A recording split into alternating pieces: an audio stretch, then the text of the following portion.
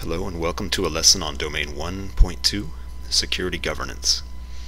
It's important to remember that the Cissp is a concept-based exam, so if these lessons feel disjointed, it's because that's exactly what the common body of knowledge is. It's a mixed bag of security concepts with the intent of ensuring that practitioners have the expected foundation of knowledge for someone with the Cissp credential. So let's get into the lesson. Governance is basically how an organization is managed. Security governance is how security is managed through policies, roles, and processes used to make security decisions. Some points of interest on organizational goals are: security must align with the organizational goals, not dominate or drive them. Security is optional, it's a support function. Remember that security and the budget that funds it can be done away with at any time.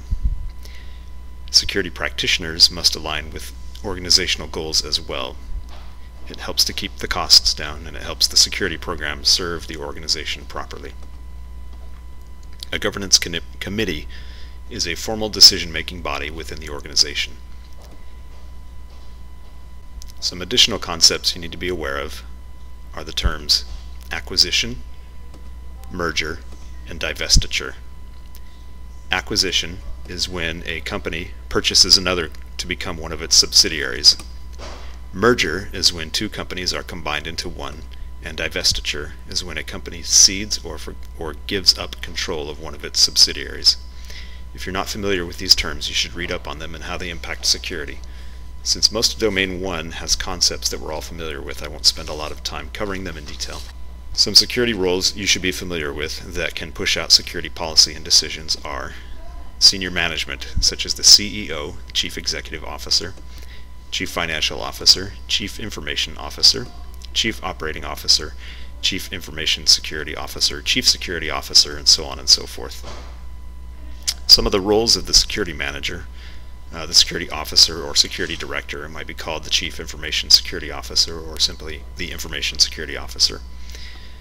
Some of the roles include managing the day-to-day security operations, advising management on security decisions including change management and configuration management, advising on security product solutions, and participating or leading incident response and disaster recovery roles or efforts.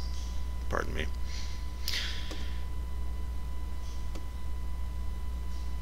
Some supporting roles would be security personnel. Security personnel support the security manager or officer in their functions, but with different disciplines.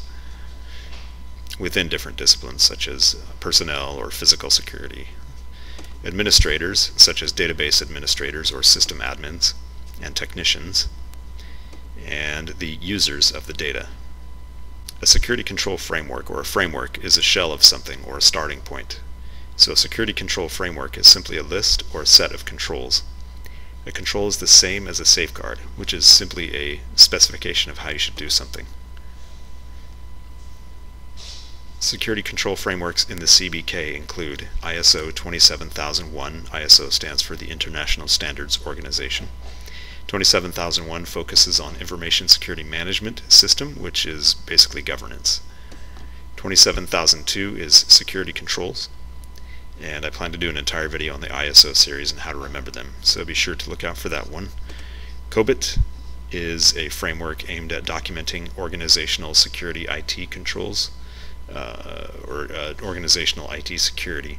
So if you take the first three letters of COBIT, the COB, and you reverse them, it spells DOC, D-O-C. So documenting, so you can remember it that way, or at least part of it, documenting. The O in the IT, organizational IT, so DOC, reversed is COBIT. The O, and there we go, the organizational IT. ITIL, let's see, where's that? ITIL is how IT can serve business functions. So remember, you can remember it by thinking, I tilt it this way or that way for the business. So I tilt it this way, and I misspelled I, of course, figures. I tilt it this way for the business, so ITIL is how to serve the business. NIST special publications such as the risk management frameworks, 853, which is a set of security controls, 837, which is the risk management framework, I should say 800-37, not 837. CSA STAR, which stands for the Cloud Security Alliance, which publishes standards for cloud security. Of interest would be Tier 1, which the participants self-assess by filling out a questionnaire.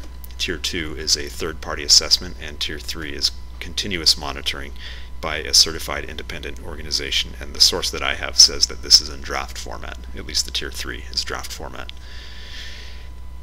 The last two concepts of this subdomain are due diligence and due care, which I have a separate video on, and how to remember the difference, and so be sure to check that out. And other than that, thank you for watching, best of luck in your studying, and have a great day.